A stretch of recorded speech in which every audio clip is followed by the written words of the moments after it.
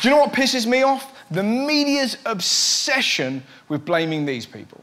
Are millennials spoiled babies? Do millennials stink? Millennials have it too easy. Millennials are the absolute cheapest. They're hypersensitive. They are ruining Halloween. They're the thin-skinned generation. Millennials. Millennials. Millennials. Blame it on the millennials. They get blamed for everything. I mean, how many times have you read this article? Young people should stop buying smashed avocado if they want to afford a home. Like they're going, what need to buy for a house? For I have avocado. The papers make it sound like young people are living in avocado crack dens. Just, yo, man, you got any of that sweet green? Man, I'll suck your dick for some guacamole. And that is not the case. Look. People are like, I'd suck his dick for some guacamole. Look at the other absurd things they're being blamed for. Millennials are killing marmalade. Millennials are killing light yogurt. Millennials are killing the napkin industry. Will someone not think of the napkins? It goes on, millennials are snubbing diamonds. Millennials are ditching golf. 2/3 of millennials don't have a landline. Good! Landlines were shit! Every time I spoke to a girl, my brother would be on the second phone making this noise.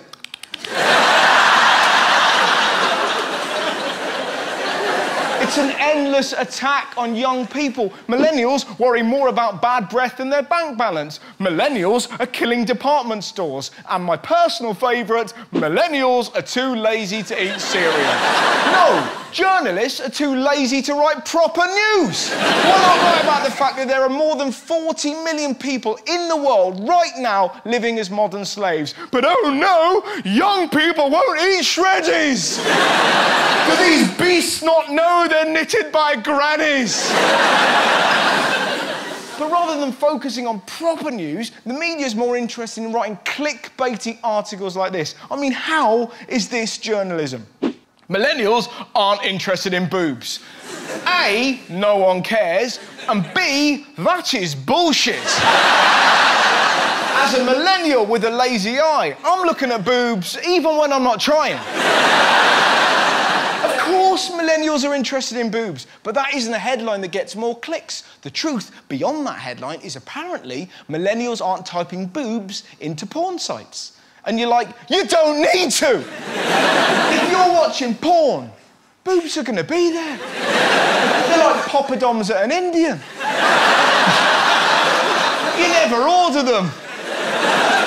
But my God, you're happy when they arrive. Also, both lovely with chutney. How'd you eat your boobs? The point I'm making, the papers are constantly blaming a generation that will struggle to own a house, that will struggle to pay off university debts, with things that just don't matter. Like, millennials don't get drunk because it's what the older generation did. Who gets angry at young people not drinking? Just these fancy Dan bastards. They don't want to be like me. You people don't know how to have fun. You're too busy fucking killing marmalade. Ignoring napkins. No, you smell of piss. Millennials don't get drunk. One word, Prosecco. Most millennial women in this country drink so much of that funk, they got fizzy blood. I know why the papers are angry about it. If young people aren't pissed up on a bank holiday weekend, they'll have nothing to put on their front page, like this. We need young people to drink, or we won't be able to profit from their mistakes. Think about it. Every bank holiday weekend, there'll be a young woman like this. And rather than help her, someone's taken a photo, sent it to the papers, they make money, she gets no help. But the media have got other things to worry about, like the fact that millennials masturbate more than other people. That's right. Young people jerk off more than pensioners. Well, I am shocked. I'm flabbergasted. Of course they do. No one's ever gone round their nan's house. You're right, Nan, can you come back later? I'm rubbing one out. Philip Schofield's on. I'm halfway up runway. Go on. The point I'm making Instead of constantly attacking millennials, let's celebrate them. Write about Colin Kaepernick, the American footballer who faced a torrent of abuse because he knelt down in a stand against racism. Bojan Slat, a Dutch engineer who invented a non-profit way of removing millions of tons of plastic from the oceans. Or Emma Watson. She's an actor, a UN Goodwill ambassador, a champion of women's rights. She's so hard-working, she makes Hermione look lazy.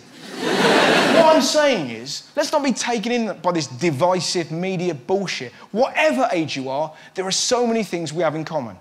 Everyone in the world has a mum who answers the phone like she's never met you.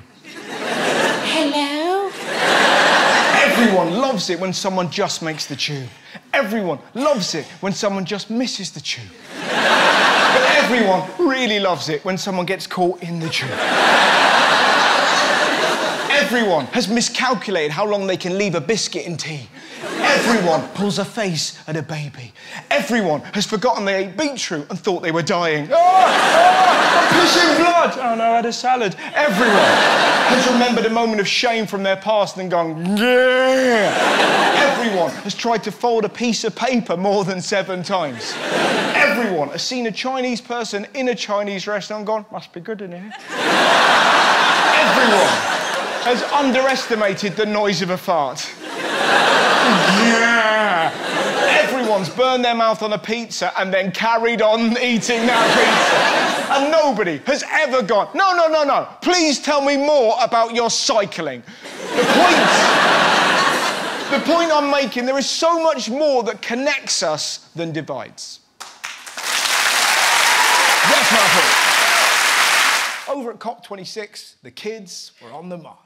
People in Glasgow and around the world take to the streets demanding the COP26 delegates deliver strong action on climate change. Teenagers, students, they've all turned out here today to be a part of this march because they feel it's their chance to make a difference. Young people are banging the drums. They're saying, you might not listen to us, but we're going to make our voices heard. They weren't just banging the drums. Some of them had a song for Boris.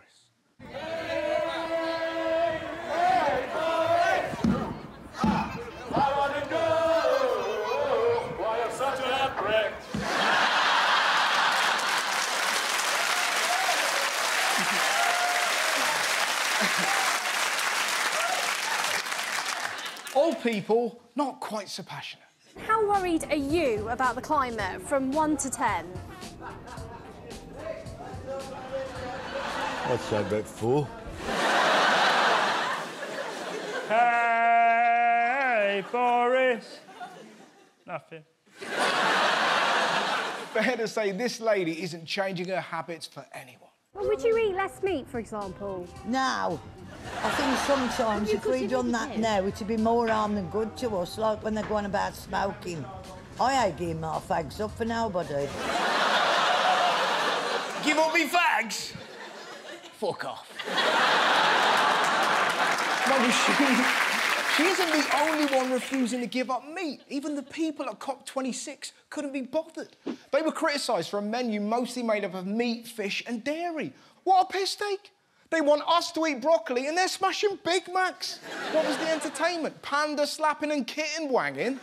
Just... You've got 9 lives, prove it!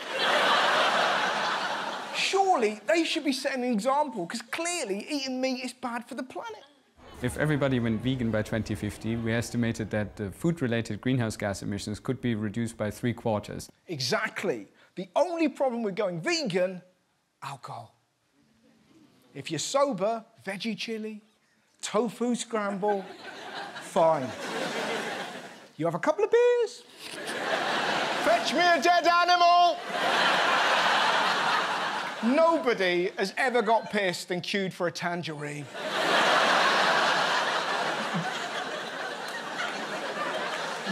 Do you know what I mean? Oh, I must have been on it last night. Look how many probiotic yogurts I've had.